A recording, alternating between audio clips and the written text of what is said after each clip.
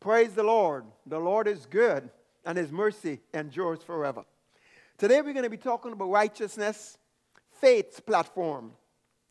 2 Peter chapter 1, verse 1 says, Simon Peter, a servant and an apostle of Jesus Christ, to them that have obtained like precious faith with us through the righteousness of God and our Savior Jesus Christ.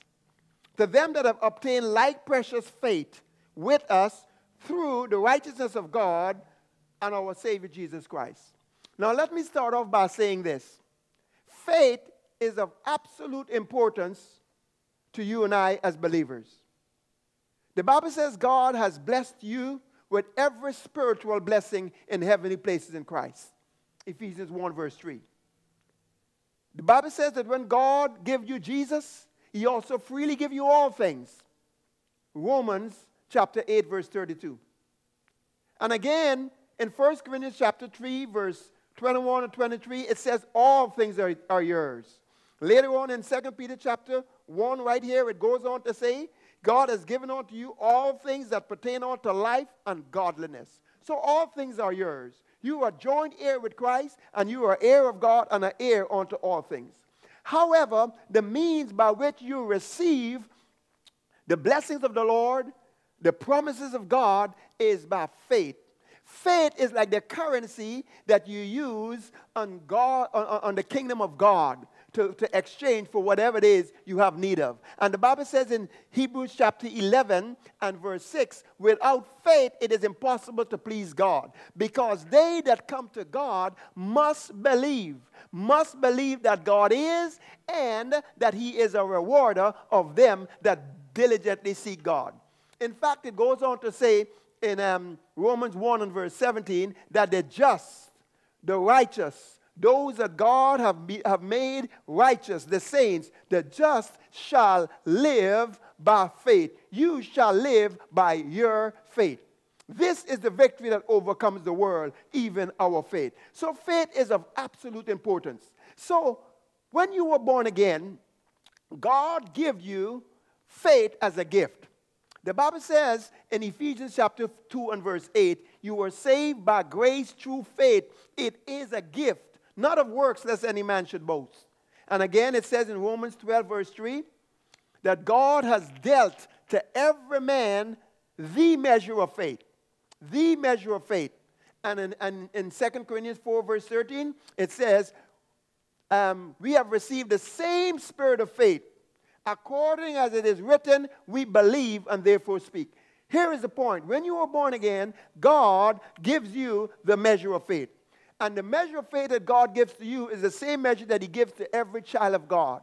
None of us has any advantage over another. Peter says here that we have received like precious faith. Praise God forevermore. But you see, your faith has the power and the ability to receive from God and to walk in total dominion over all the works of the enemy. Your faith has the ability to tap into the anointing of God and the power of God and the resources of God, so that you can be totally victorious every single day of your life.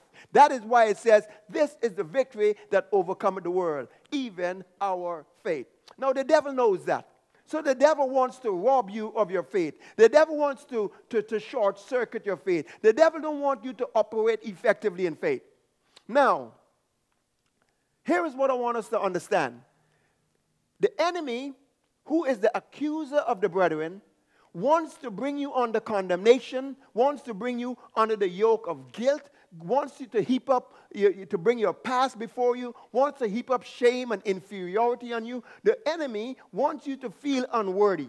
Why is that? Because when you are operating underneath the yoke of condemnation and the yoke of insecurity and inferiority and guilt and shame, you are not able to come boldly before God with confidence and believe that you receive what you desire when you pray. In other words, then, when you're operating underneath the yoke of condemnation and guilt, your faith becomes short-circuited and you're not able to be as effective in the kingdom of God. So the devil would like to keep you in that place of bondage. But you see, this verse of scripture here in 2 Peter chapter 1 says, you have obtained like precious faith with us through the righteousness of God. And I want to draw your attention to this. Like precious faith through the righteousness of God.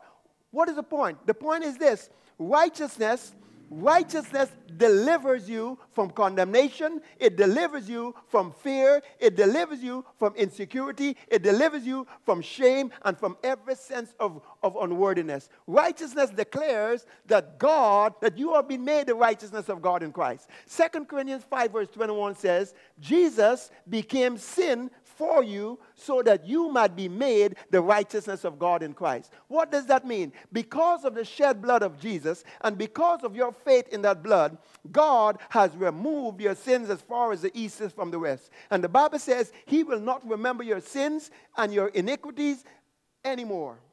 Because of the blood of Jesus, God treats you just as if sin had never been. And because of the blood of Jesus, Ephesians 1 verse 6 says, you are accepted. You are accepted. You have got righteousness as your very own nature. Righteousness is the divine nature of God, and that's your nature. It gives you a freedom and a liberty from condemnation, from guilt, from insecurity. Righteousness says God has totally accepted you, and that God sees you in Christ, and God will deal with you even as he would Jesus. Now, that being the case, righteousness then delivers you from the very things that the enemy wants to use to cripple your faith. Righteousness delivers you from that sense of condemnation. Righteousness puts you in the position where you believe that God loves you as much as he loves Jesus, and that God will do for you what he would do for Jesus. And whatever you ask in Jesus' name, you can believe that he will do it. You can believe, according to the word, that he will grant it, because you have a right to use that name, and you are the righteousness of God in Christ. Here is my point. Righteousness then is, not only is it a foundation for your faith, not only is it right, but righteousness will protect your faith, guard your heart, and as we will see in a little while, righteousness can springboard you into a place where your faith will operate so effectively that it will be a mountain-moving, miracle-working faith. Turn with me to Romans chapter 1. Let's look at that. Romans chapter 1. We have received like precious faith through the righteousness of God. Blessed be the name of the Lord. Hallelujah. Romans chapter 1. Romans chapter 1, reading from verse 16, Paul says, I am not ashamed of the gospel. Why aren't you ashamed of the gospel, Paul? Because it is the power of God. It is the power of God unto salvation. It is the power of God unto salvation. Now let's pause for a moment and think about that word salvation. That word salvation comes from the Greek word soteria. And that word salvation, yes, it includes being born again, but it means more than being born again. The word salvation means deliverance, it means rescue, it means preservation, it means happiness, it means prosperity, it means well-being, it means wholeness, it means protection. The word salvation is a big word. That word salvation means absolute, means the goodness of heaven and the grace of God, the abundant grace of God being available to you. So it says, Paul says, I am not ashamed of the gospel, because the gospel is good news. Jesus died in your place, became everything you were, that you can be everything, so that you can have, so that he took your place, he took your sin so that you can have righteousness. He took your rejection so that you can be accepted. He took your shame so that you might have glory. He took the curse so that you might be blessed. He took the sickness so that you might be healed. He took the poverty and the shame so that you might be prosperous. That is the gospel. It is good news. And it is the power of God that says you've got a right to all the blessings of God. It is the power of God unto salvation to everyone that believes. You must believe the gospel for it to work for you. That is why it says faith. Without faith, it is impossible to please God. Because with faith, you got to believe that God is, and that he is a rewarder of them that diligently seek him. Meaning what? With faith, you got to believe not only that God is, but that God is good, and that God will reward those that diligently seek him. So it says, I'm not ashamed of the gospel, because it is the power of God unto salvation to everyone that believes, to the Jew first, and also to the Greek. Why is it the power of God unto salvation, Paul? to everyone that believes. Verse 17, because therein is the righteousness of God revealed. In the gospel, the righteousness of God is revealed. In the gospel, the reality that Jesus was made sin so that you might be made the righteousness of God, that's revealed in the gospel. Because of the revelation of the gospel is God is not holding your sins and your trespasses against you. The reality of the gospel is God has raised you up and has made you to sit in heavenly places in Christ. The reality of the gospel is Jesus' victory belongs to you. The reality of the gospel is you have got the authority to tread over all the works of the enemy, and nothing shall by any means hurt you. That is the gospel. So the gospel is the power of God unto salvation, because therein is the righteousness of God revealed. From faith to faith. Again, what is the point? The point is righteousness is the foundation, and it is the platform upon which your faith is built. Faith cometh by hearing, and hearing by the word of God. But your faith becomes established and stable as you awake to righteousness. Because you see, you can get a hold of what the word of God says, and faith might come into your heart. But if you do not get a hold of the fact that God loves you as much as he loved Jesus, and you are free from sin and condemnation and inferiority, if you don't get a hold of the fact that you can have boldness and confidence before the throne of God, if you do not get a hold of the fact that God will answer your prayers just as he would anyone else in the name of Jesus, if you don't get a hold of that, then even though faith comes by hearing and hearing by the word of God, yet your faith can be up and it can be down, depending on whether you feel condemned, whether you believe the lies of the devil concerning your past. Here is my point. Faith cometh by hearing, and hearing by the word of God, but faith becomes established and stable because of righteousness. Now, let's take this another step further. The Bible says, as he is, so are we in this world. The Bible says, and the part of the revelation of righteousness is, he that is joined to the Lord is one spirit with God. 1 Corinthians 6:17.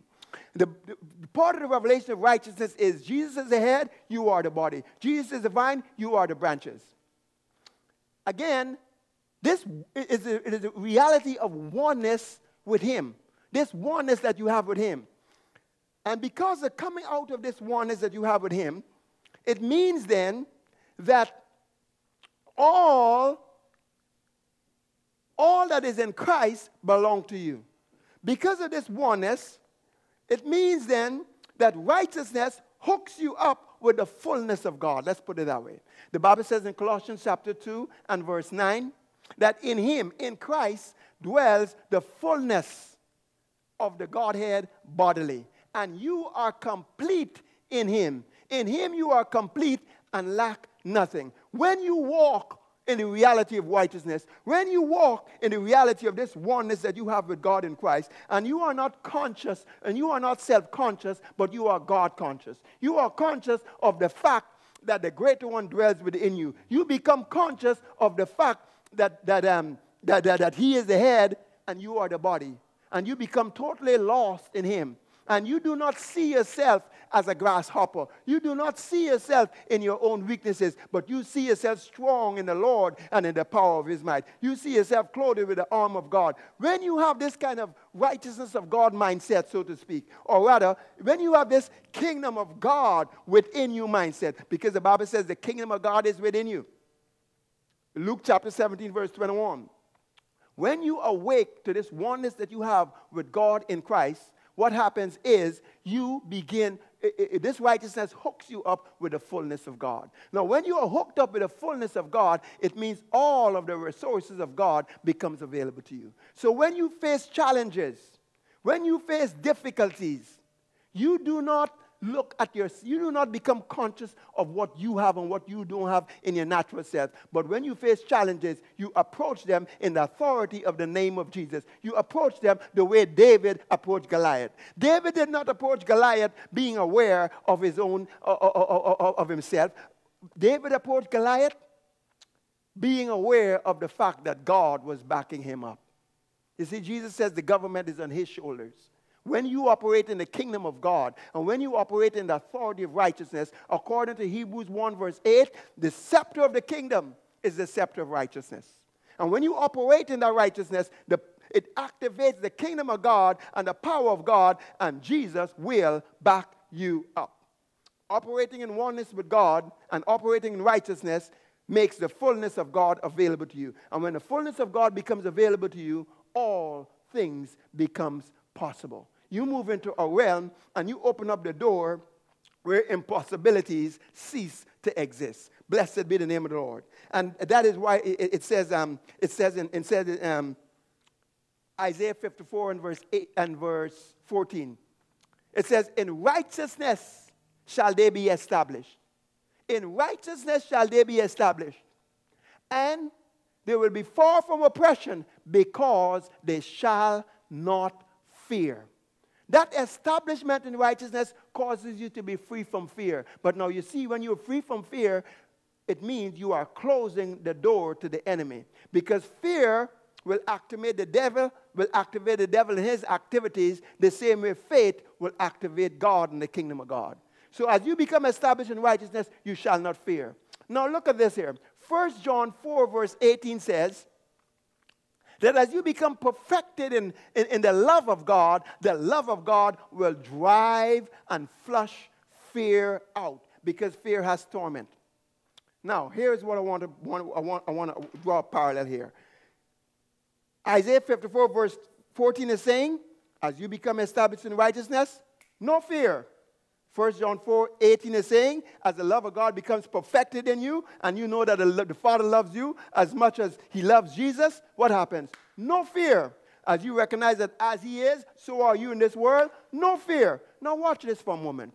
Ephesians chapter 3 verse 19 says that that you will come to know the love of God, which passes all knowledge, and be filled with all the fullness of God. So as we come into this place of becoming more and more established in the righteousness of God, what happens? We begin to recognize that as Jesus is, so are we in this world. And the Father sees us as he sees Jesus. And that love of God, we begin to know that love of God.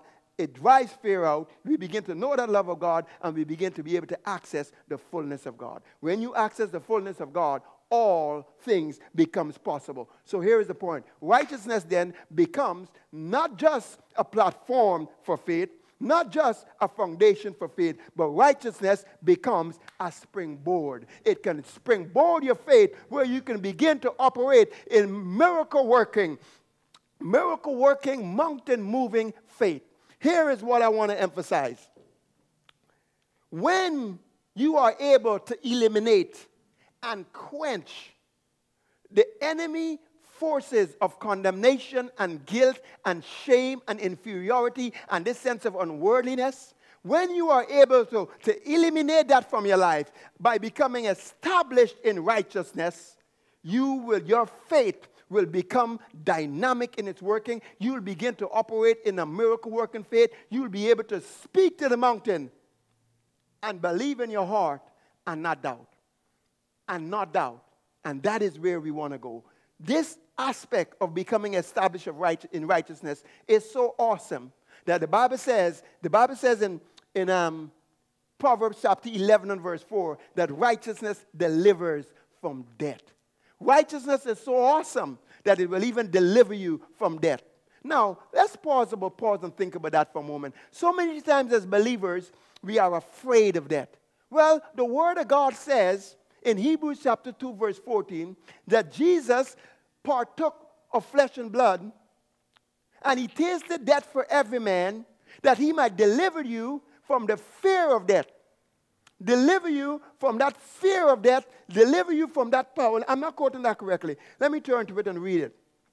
Hebrews 2 verse 14, it says, for as much then as the children are partakers of flesh and blood, he also himself likewise took part of the same, that through death he might destroy him that had the power of death. In other words, paralyze the enemy that had the power of death, that is the devil, and deliver them, that's you, who through the fear of death were all their lifetime subject to bondage. God has not called you to bondage. God has called you to liberty. There is a spirit on the inside of you that cries out, Abba, Father. And it's not a spirit of bondage. It is a spirit that says you've been adopted into the kingdom of God, that says you've been adopted into the family of God, that says you are the righteousness of God, and that you, by the power of the name of Jesus, don't even have to fear death. Righteousness delivers from death. 1 Corinthians chapter 3. Let's look at that briefly. 1 Corinthians chapter 3 and verse 22 says, at the bottom of verse 21 says, all things are yours, whether it be Paul or Apollos or Cephas or the world or life or death or things present or things to come, all are yours. Even death is not supposed to have dominion over you. You are not supposed to live in the fear of death. The Bible says, you and I, you see, death is to rule over the ungodly. But as for you and I, for us to be absent from the body is to be present with the Lord. For you and I to live is Christ and to die is gain. There is no fear of death for those that are operating in the reality of righteousness. Righteousness is so awesome that it will even deliver from the power of death. And God wants you and I to develop in that consciousness of righteousness so that our faith can have a platform, so that our faith can rise to miracle-working power, so that our faith can be precious faith, just like the one that Peter operated in when he saw the man at the gate of Beautiful and says, silver and gold have I not, but such as I have, in the name of Jesus, rise up and walk. Rise up and walk. What was it? Peter was demonstrating that precious, miraculous, working power that came as a result of operating in oneness with Christ. Blessed be the name of the Lord God forevermore. Hallelujah. The Lord is good and his mercy endures forever. We need to close today, but I want to say this as we close. As you get a hold of righteousness, and you develop in the consciousness of it, and you awake to this oneness that you have with God in Christ, and you become established in it, and you do not allow condemnation and guilt and the accusations of the devil to stick to you, what will happen? You will be able to access more of the resources and the salvation that belongs to you. That's why Paul says the gospel is the power of God unto salvation, because therein is the righteousness of God revealed. You are the righteousness of God. The righteous and the just shall live by faith.